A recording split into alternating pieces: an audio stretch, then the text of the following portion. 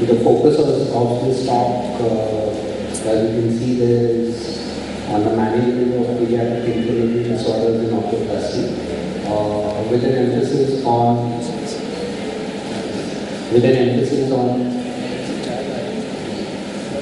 the iatrogenic inflammation.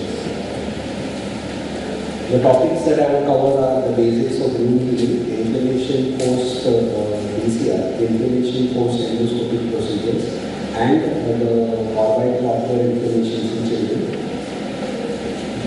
As far as wound healing is concerned, we all know that healing in the body can appear by primary or first intervention or by secondary or second intervention.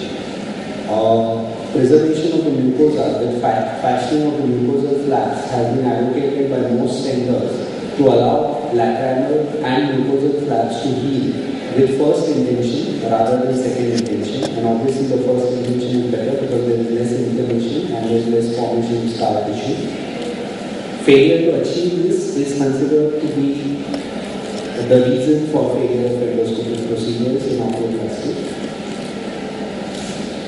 I come to the next topic, that is inflammation post DCR. Failure here is related to fibrosis, which in turn is related to inflammation, which depends basically on the time taken for the surgery.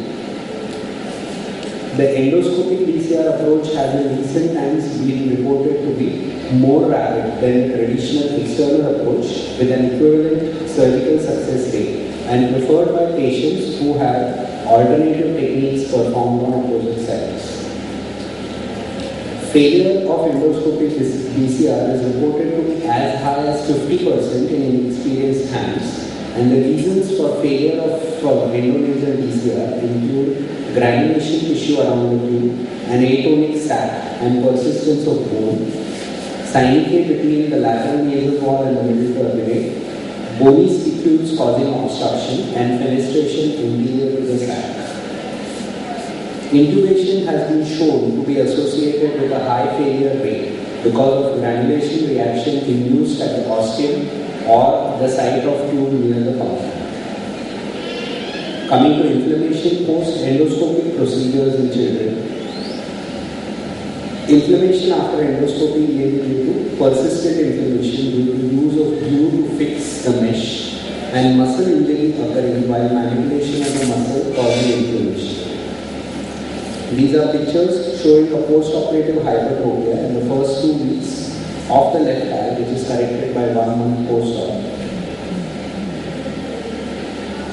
We have a diagnostic diagram here of a patient who has a sac which is not painted since the past 7 years with matted ulcerated nodes at the neck. Histopathology of the skin lesion showing this of the skin lesion from the sac area showing a caseal granuloma.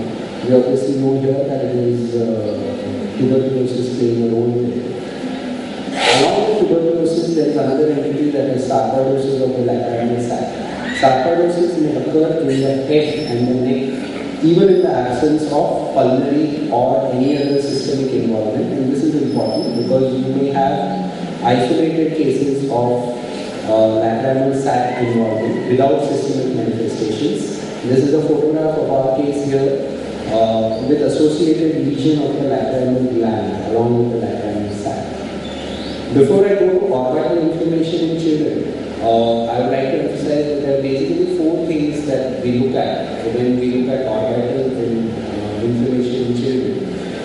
One is we look at the cause being either tuberculosis in a country like ours, which is endemic for tuberculosis. The other thing that we look out for is sarcoidosis. The third thing that we look out, not very commonly diagnosed in our country, is a limited granulomatosis with polyarthritis. And the fourth thing is obviously the idiopathic orbital inflammation. So, as is advocated, we need to have a tailored approach for investigations of orbital inflammation in children. And the investigations that are generally requested for would be the investigations to rule out tuberculosis, investigations to rule out sarcoidosis, and the granulomatosis with polyangiitis. And these investigations would be a CBC ESR, a Mantoux test. When you are doing a Mantoux test, you need to know how much tuberculin unit is used, and the reading is at how many hours and how much is the duration. We need to know the other investigations, that is the quantiferon gold TB test. These are the three which are mainly used for tuberculosis, along with, of course, the X-ray chest and the CT of the chest, a high resolution chest CT. For sarcoidosis, the basic investigation is the serum ACT, that is angiotensin converting enzyme. And for the granulomatosis with polyangiitis, we are looking at ANC. Now, a little of the applied anatomy here. The proximity of the paranasal sinuses to the orbit exposes the orbital contents to the risk of inadvertent trauma during endoscopic sinus surgery. The orbit is at the greatest risk during ethmoid sinus surgery because the lamina papacia, especially at the extremes of age, is extremely thin and may be incomplete in some patients. The special features in orbital infections, due to the closed space, there is a rise in the intraorbital pressure, causing early and extensive sloughing of tissues. Absence of a lymphatic system means that the protection is limited by the local phagocytic elements. Infection often spreads as thrombophlebitis. Coming to sterilization of probes, obviously to prevent infections, endoscopes may be sterilized using ethylene oxide, but this entails at least a 24-hour wait period before the instrument can be reused. Therefore, usually high-level disinfectants such as glutaraldehyde 2% and peracetic acid 0.2% are used. We all know the Chandler's classification, which classifies sinusitis into basically preceptal cellulitis, orbital cellulitis, subperiosteal abscess, intraorbital abscess, and cavernous sinus thrombosis. These are basically not classification of sinusitis, they are what sinusitis can lead to in terms of orbital inflammation. There is the Jain and Rubin classification, which classifies orbital cellulitis as preseptal cellulitis, orbital cellulitis with or without intracranial complications, orbital abscesses with or without intracranial complications, intraorbital abscesses which may arise from collection of purulent material in an orbital cellulitis, and subperiosteal abscess which may lead to true infection of the orbital soft tissues.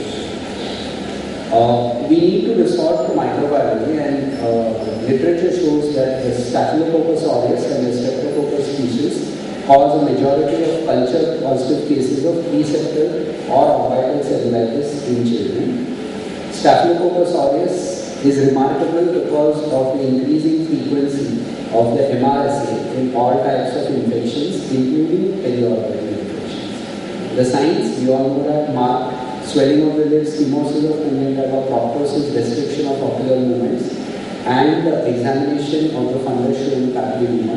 The symptoms could include pain, swelling, fever, vomiting, and loss of vision. If not treated, there will be complications which can be ocular, including blindness of exposure keratopathy, optic neuritis, central retinal artery occlusion, orbital complications including subperiosteal abscesses or orbital abscesses, intracranial complications including cavernous sinus thrombosis, meningitis, and brain abscesses, and of course septicemia, which could lead to death. Neuroimaging is important. This is a CT of a 6-year-old boy showing a large posterior medial orbital subperiosteal abscess. What's important here is that although proptosis, pain, and external ocular movement and ophthalmoplegia are associated with the presence of an abscess, 50% of the patient, 50% of the children, 50.5% with abscesses do not experience these symptoms. The other variables then become important, and they are associated with the presence of the abscess include a peripheral blood neutrophil count greater than 10,000 per liter, absence of infectious conjunctivitis, periorbital edema, age greater than 3 years, and a previous antibiotic therapy.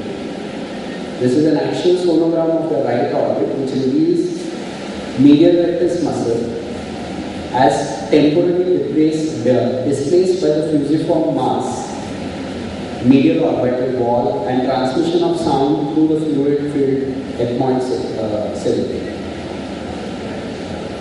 Treatment obviously includes admission broad spectrum antibiotics intravenously. The drug of choice presently include vancomycin, ampicillin sulfatum, or piperacillin and tazobactam, or combinations of these. And the surgical management would include canthrotomy, canthrolysis, or a surgical drainage.